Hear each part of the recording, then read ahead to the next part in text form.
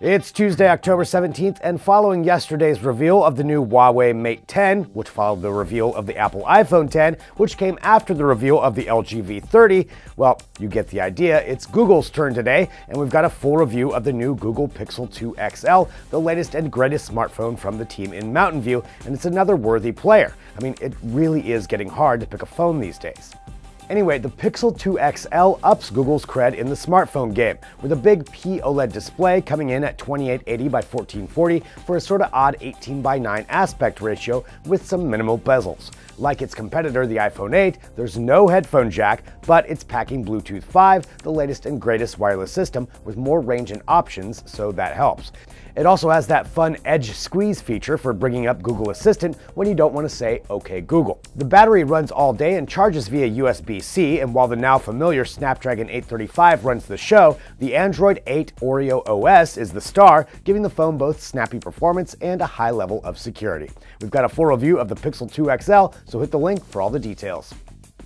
More hot hardware news now. Microsoft continues to develop their Windows 10 Creators Update, and at a recent gathering to show it off, they also unveiled this, the new Surface Book 2.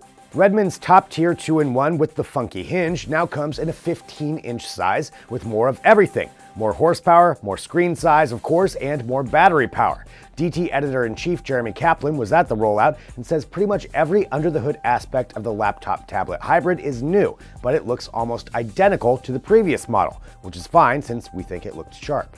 The 15-inch size is new, however, and it's the largest laptop Microsoft has ever produced. Check out Jeremy's thorough hands-on look at the new Surface Book 2 at the link.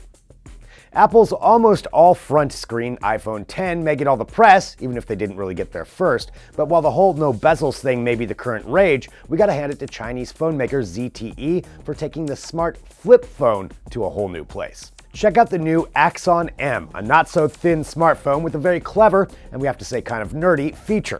Two 5.3-inch HD screens, and they're not front and back like we've seen with some phones. No, this is kind of a super glorified flip phone because the screens are side by side on a hinge. Check that out. The Verge, where this video came from, says ZTE isn't the first here either. Kyocera made a similar but unsuccessful phone 6 years ago. But hey, maybe the time is now for a phone book, as it were, and 6 years ago is an eternity in tech, so maybe ZTE is onto something here. The Axon M is indeed coming to the US through AT&T, so if one screen was never enough for you, good news, it should be here by the end of the year. Sorry, no price info just yet.